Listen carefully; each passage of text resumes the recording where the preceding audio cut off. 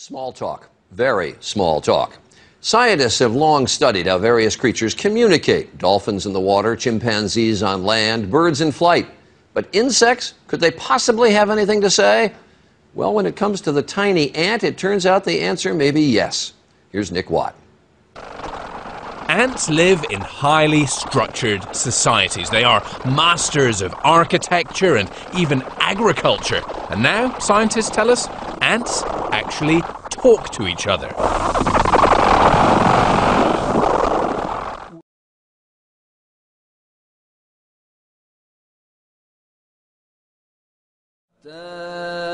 إذا أتوا على واد النمل قالت نملة يا أيها النمل ادخلوا مساكنكم لا يحطمنكم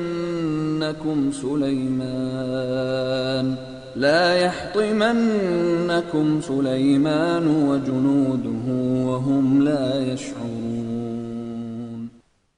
Were you surprised by what you found? We were. Yes, we were surprised. Absolutely.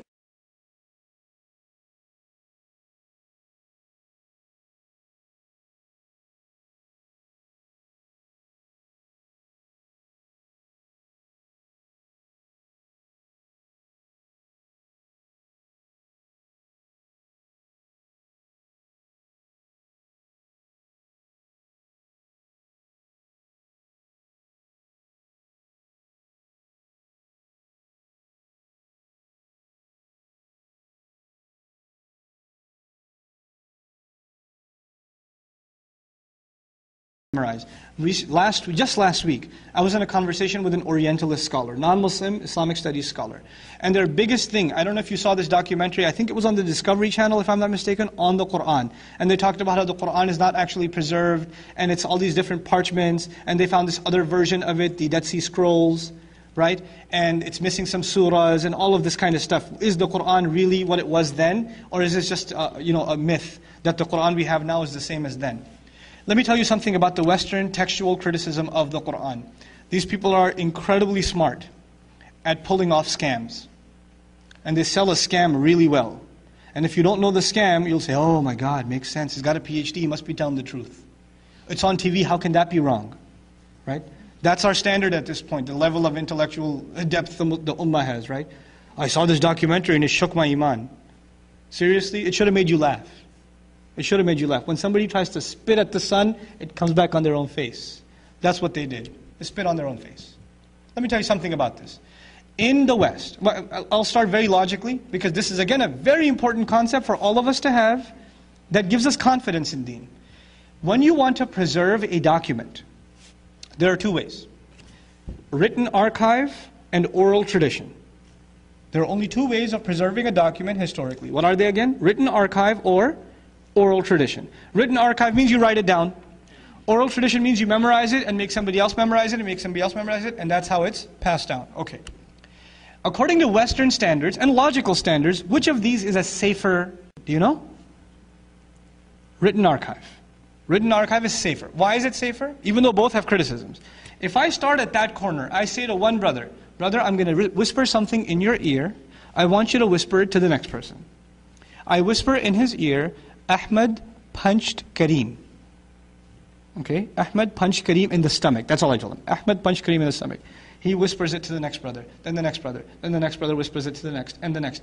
By the time we get over there, Ahmed gutted Kareem's stomach out, burnt his house down, and then blew up the neighborhood. Okay? Every person adds 1%. And by the time you go through 500 people, how much has been added? 500%. This is an error of oral communication. It's a problem of oral communication. Okay? Even if you change one word, and the next changes just one word, those one words can add up. They can add up. So the argument in Western criticism is an oral tradition goes through lots of changes. Logical, very logical. Okay, let's keep that in the back of your mind. Now come to written tradition. They didn't have Xerox back then. They didn't have scanners back then either. So if you have a book, and you wrote it out, the only way to duplicate it is what? Write another one. If you are, and is it handwritten or machine written?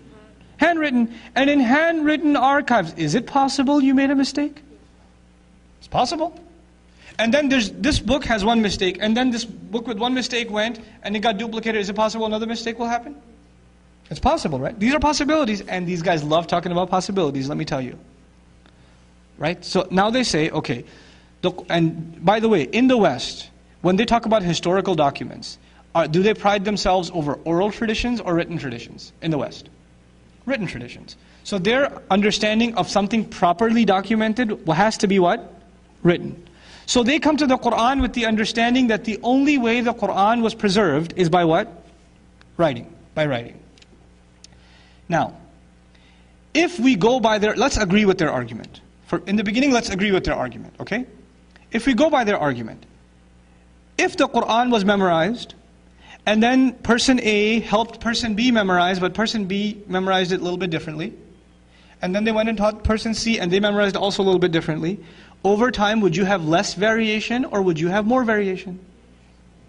You would have more variation. And if the Quran is written down, and then it goes to another town, another copy, is it possible variations will also increase? This is a historical fact. If you're going to, especially not even stay in the same town, they're not even on the same continent. And there's no one-way flights back then either. So you're months and months and months apart.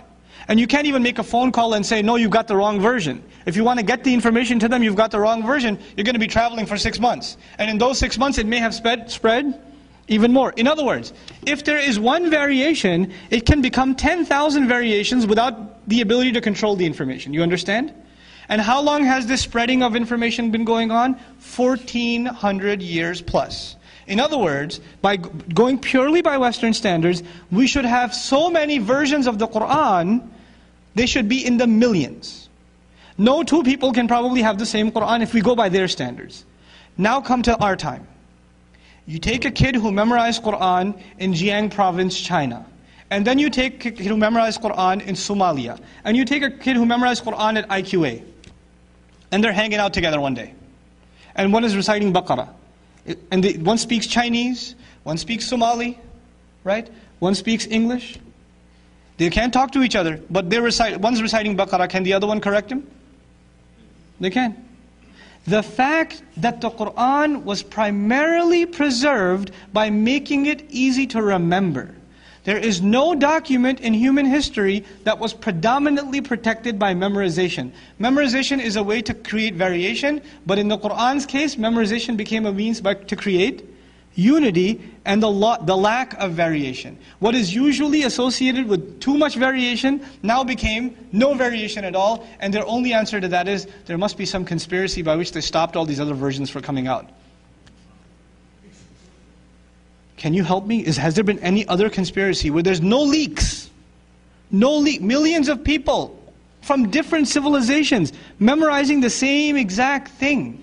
And Allah saying miraculously, وَلَقَدْ يَسَّرْنَا الْقُرْآنَ لِلذِّكْرِ. We no doubt made the Qur'an easy for remembrance, and for dhikr includes memorization.